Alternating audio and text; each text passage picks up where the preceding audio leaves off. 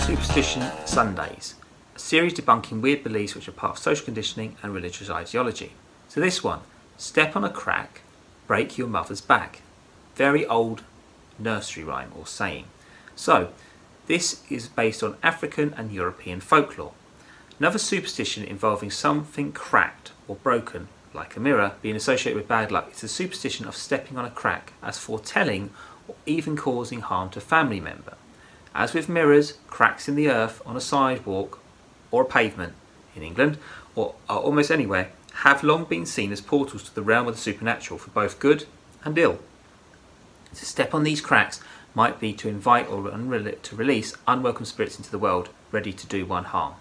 It is the trait of OCD people shown in the example in the film As Good As It Gets, which Jack Nicholson does. And that will be shared here.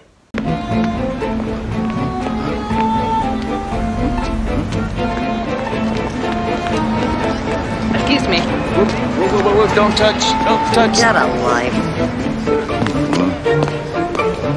Hey, watch it. Don't touch. Hey.